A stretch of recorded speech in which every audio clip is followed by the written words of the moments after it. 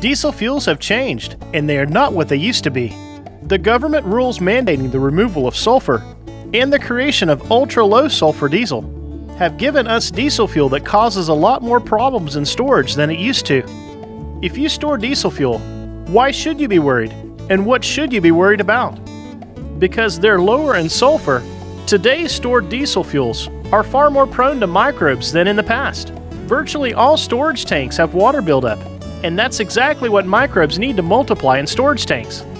This is a problem because microbes destroy fuel quality, cause tank corrosion, and clog filters.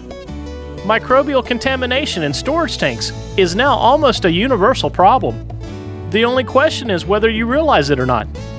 Today's ultra-low sulfur diesels also fare more poorly when it comes to sludge formation in storage tanks.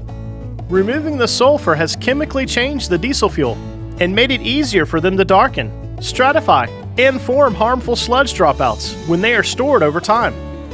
This is a problem for users because sludge dropouts both reduce the heating value of the stored diesel fuel and, if it gets burned in the engine, causes deposit buildups in injectors and combustion chambers.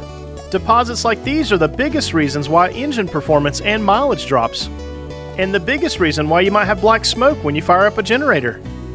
Fortunately, there are proven solutions to help prevent these problems.